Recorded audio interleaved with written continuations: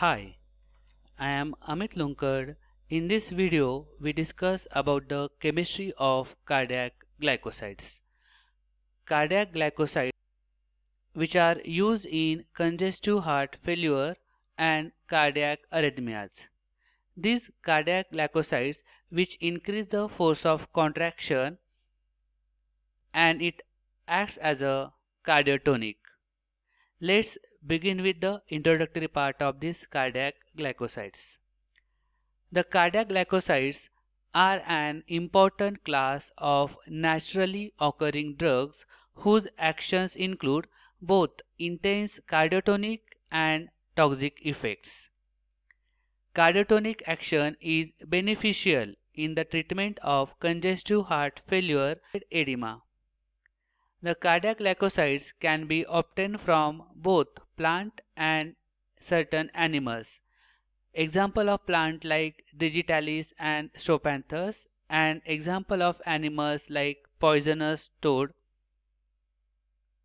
The most common source of cardiac glycosides are Digitalis purpurea, which is also known as Foxglove, and Digitalis lanata.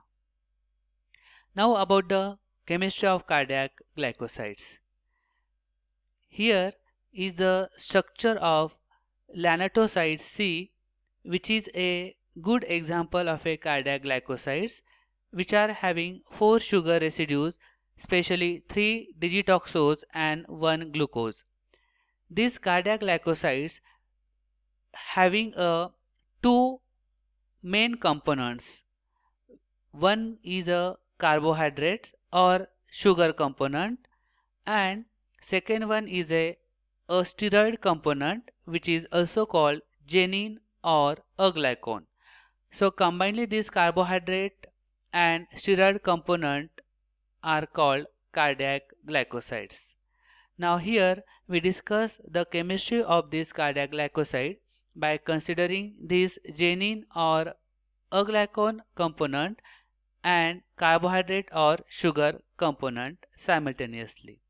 Now this cardiac glycoside or this example of lanatoside, which are having here 4 sugar moieties. Now let's begin with the first component, which is a aglycone or genin. Here is this steroidal ring, which is called a aglycone. Remember that the aglycone component and sugar component, which are joined to each other with this hydroxyl group, which is to the third position. So the numbering of this aglycone moiety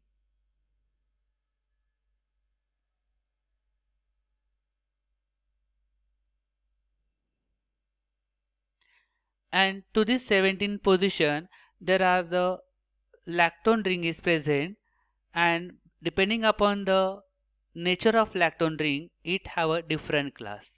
Suppose it having this 5-membered oxygen containing ring, which is a alpha beta unsaturated 5-member lactone ring, then class of compound is cardinoloids, whereas a 6-member ring, oxygen containing 6-member ring or alpha pyron substituent are present, then it is a bufadinolides. Now let's begin with the points regarding this aglycone moiety. The steroidal portion of the cardiac glycosides characterized by unusual shape. This U shape is imparted by the AB and CD, which are cis to each other. This AB and CD, which are cis to each other, and BC, which are trans to each other, and because of this it forms a U shape. This shows the unusual conformation effect on the orientation of the carbon 18 and carbon 19 angular methyl relative to the 14 hydroxyl and 5th hydrogen groups. 2 major class of cardiac glycosides just now we have seen. The cardinolides and buffadinolides can be found in nature. The cardinolides is important cardiac glycosides and are derived from Digitalis purpurea or Digitalis lanata source.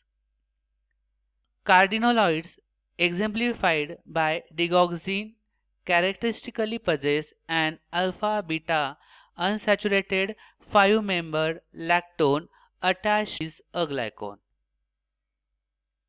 The second cardiac glycoside class, which is a buffadinolides, which is not therapeutic importance and is distinguished by the presence of an alpha pyran substituent at this 17 beta position. Both cardinolides and buffadinolides contains 3 beta and 14 beta hydroxyls.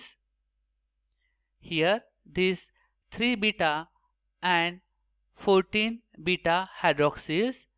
The 3 beta hydroxyl here, this 3 beta hydroxyl being the point of attachment for the sugar component. In the cardinolides, additional hydroxyl may be found at carbon 12 or to the carbon 16, whose presence or absence differentiate the important genes digoxogenin, digoxygenin, digitoxygenin and gitoxygenin.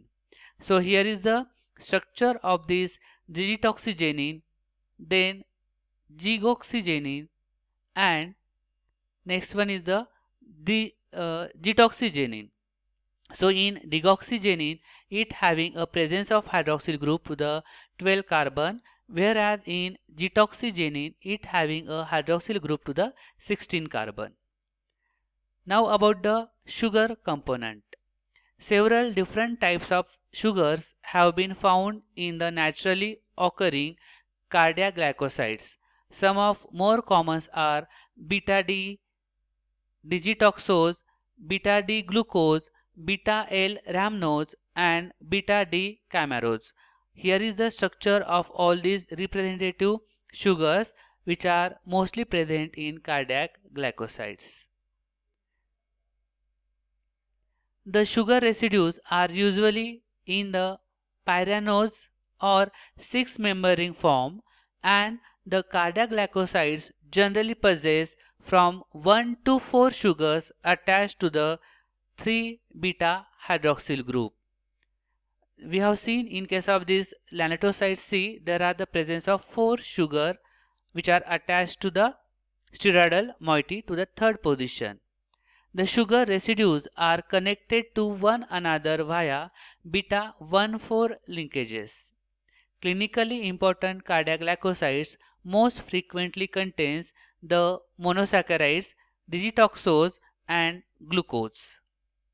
The presence of acetyl group on the axial 3-hydroxy of the 3rd digitoxose residue, when present, this acetyl group contributes to an increase in cardiac glycoside lipophilicity. The sugar portion plays an important role in protecting the genin from rapid metabolism at the 3-hydroxyl, while 3-beta-hydroxyl is not an absolute necessity for activity, but when present it must be in the beta, means having axial orientation, and the 3-alpha, that is equatorial isomer, which shows a little or no activity.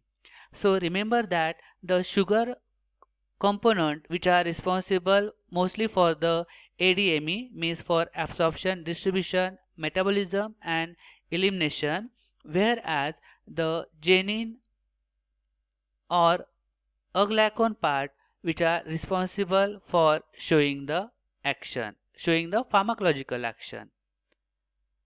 So hope all of you getting the chemistry of this cardiac glycoside.